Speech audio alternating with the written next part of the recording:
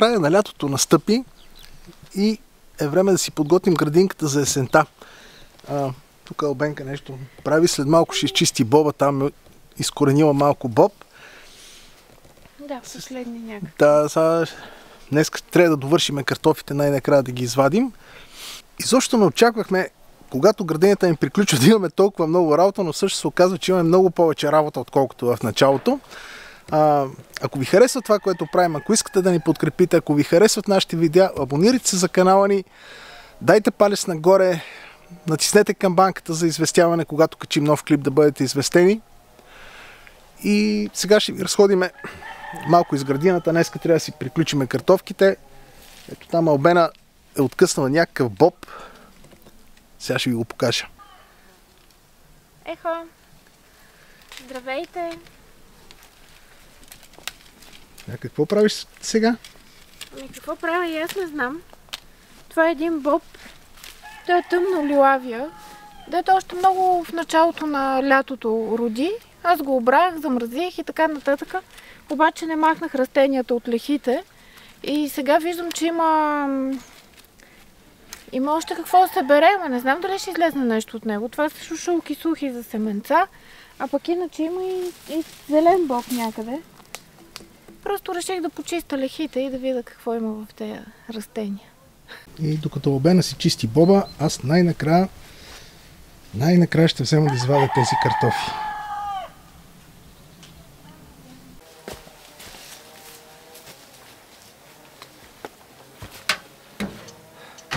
Това са долните картофки, дето ми изиграха лоша шега. Тоест, ние се прецакахме малко с тях. И няма много картофи, обаче до година няма да е така. Така, първо е така ще бръкна, защото са отгоре.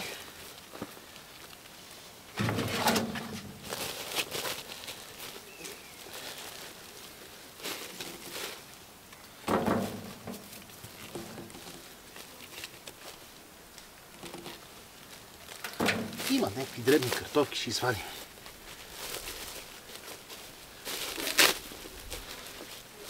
Добре бе. Има ли? Има, ама много са, ама са дребни.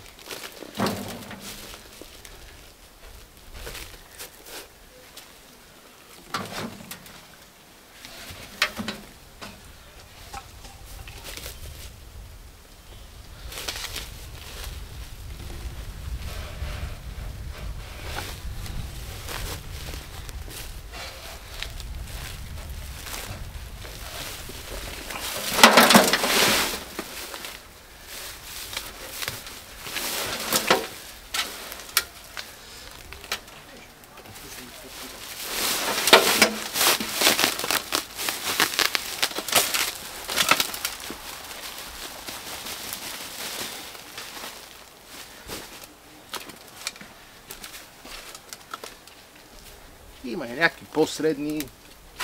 Ами, знаеш какво?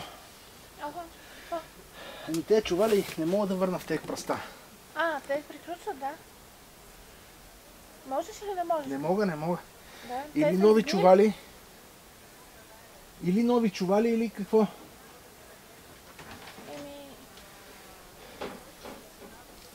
Някъде да я изсипваме сега или от сега да я сложим в чували най-добре. Те чували обаче са съсипани от слънцето, очевидно няма да мога да ги ползвам пак до година. Дори не мога да върна пръста, защото се разкъсва, ще изсипай тук на една копчинка и до година ще ползваме наново за картофите в чували с добавена повече тор обаче.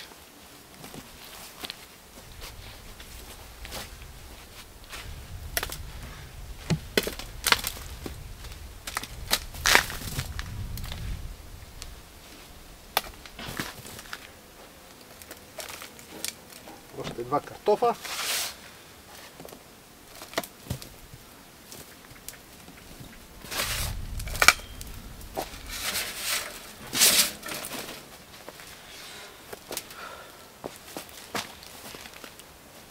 Така, значи от този чувал е 4, 6, 10, 12, 14, 16, 18, 22. 22 дребни и средни картофа. До година ви обещаваме, че това ще са много повече и едри картофи.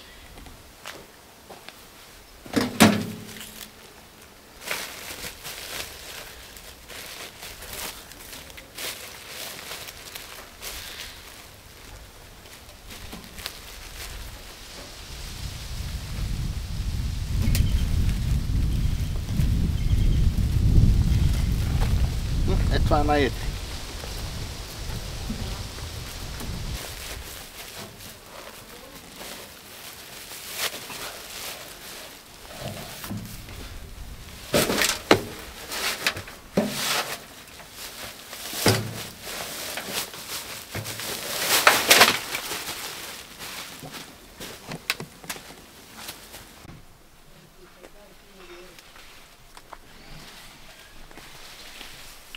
Аха. Там има фасул, внимай, аз реших и този фасул да го оскуба. И да приключваме. Да, тук покрай оградата имаше много боб и като нещо бяхме объркали семената. И много нагъсто и то е така колче до колче.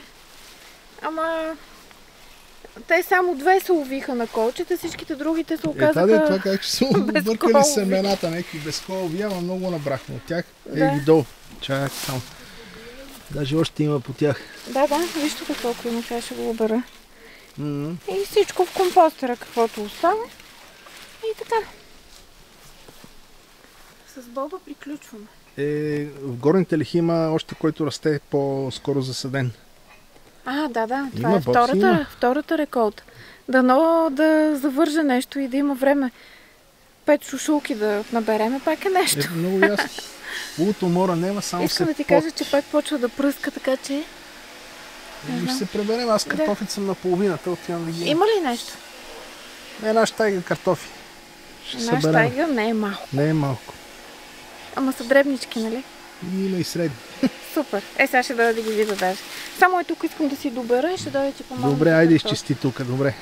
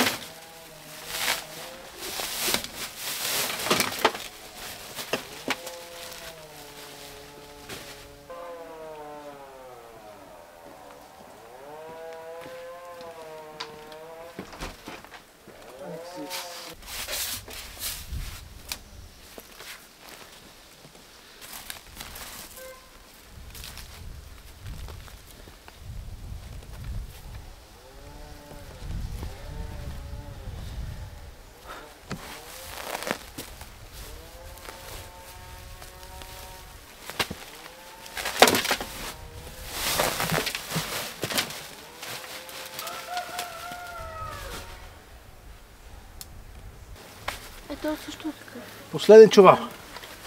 Голям къса.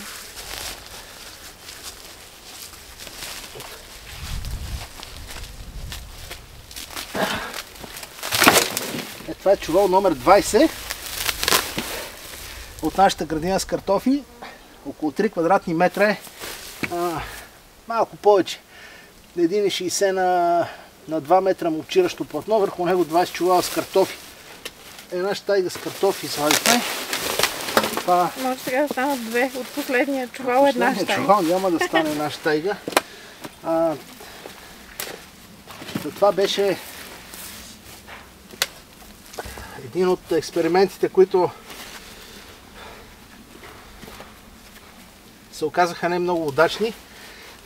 Не се оказаха удачни, просто допуснахме някои грешки.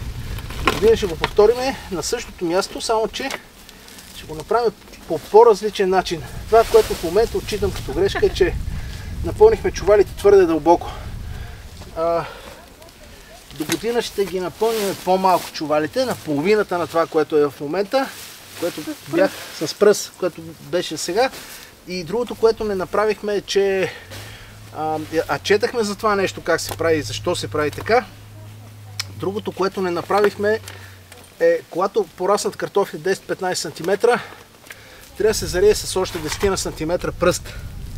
Примерно 15 см или 20 се зарие с още малко пръст. Така нареченото загърляне се прави и в чували. И ще използваме същата пръст, ще добавим малко повече тор, за да станат по-едри картофите. 20 на картофа едри от чувал на 3 квадратни метра, 2 квадратни, 3. Е, добре. Айде да ги свалим сега.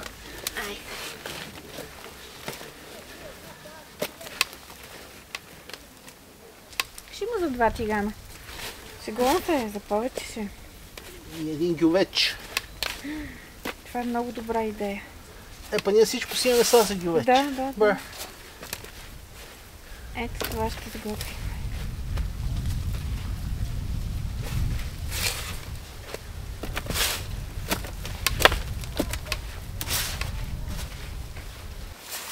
Днеска приключихме картофите, боба. Ма той боба отдавна е приключен. Това не е основната реколта от него. За малко да кажа абсолютно. Ма ти почна вече да не го казваш толкова често, но аз го прихванах. И сега... Не бе, казвам го, после си го изрязвам от клипа, защото за всяко нещо казвам абсолютно. Абсолютно. И... Ами аз и без клипа си го казвам, навсякъде почна да казвам абсолютно. Много важно, разбираш ли. Другото нещо, да ме подсетиш никога повече да не се снимам с розова тениска, защото ме прави страшно дебело. Еми добре. То и аз с розова, ама мисля, че с зелена. Не знам. И после ти обясняваш, че си отслабнал 35 кила. Значи. Аз сега също почвам диета. Почвай. Не знам каква. Направо картофена. Картофена зърнена диета, каквото зърнеш го изяждаш. Ето това е. Една щайга с картофи. Да. Хубавото и радостното тук е, че това са ни първите картофи, които някога въобще сме отглеждали. И до година ще вземем всички мерки да са много щайги с картофи. Наистина, по този начин вземат твърде малко място от нашата градина. Някои хора ме питаха в коментар защо ги съдите в чували.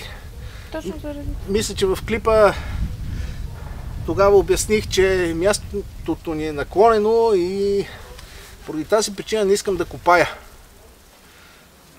И за да използваме наклона, просто наредихме чувалите отгоре. Ако копая, всичко ще се свлича с дъжда. Тук има някакви поройни дъждове, особено сега последните. Не е нещо страшно.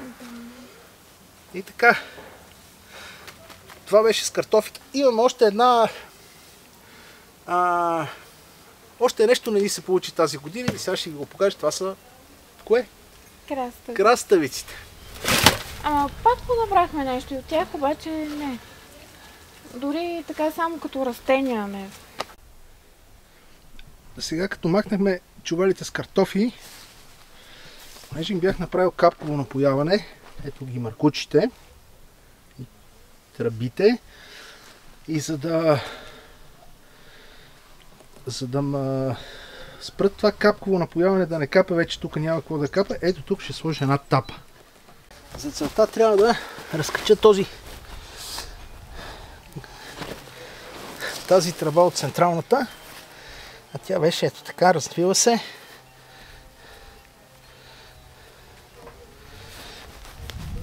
С усилие се вади, с усилие, с малко натиск и след това ето тази тапичка.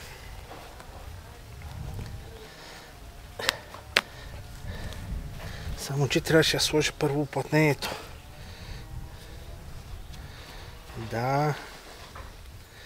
И като извадихме маркуча, ето тази тапа, само че трябва да се върне гуменото уплътнение, много е важно. Малко трудно го свалих. Ето така. И с натиск влиза тапата.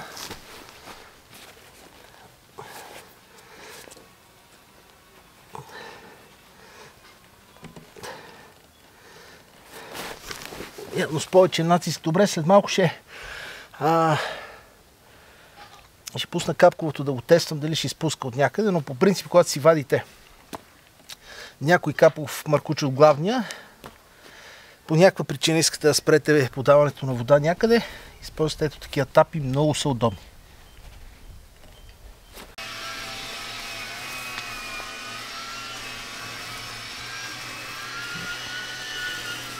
Да. Ето това са картофите от 3 квадратни метра картофи в чували.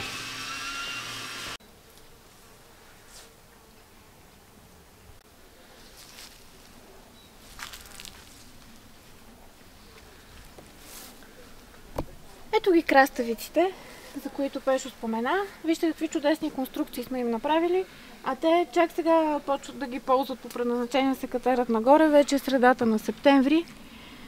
Цъфтат, катерат се, но като цяло не ни се получиха много добре краставиците. Обрахме долните, но очакваше повече да има, но не се получи така. До година повече, знаем някои неща повече от преди, така че... И така, това е видеото за днес. Ако ви е харесало, дайте палец нагоре, абонирайте се за нас и ще ви чакаме отново. Довиждане!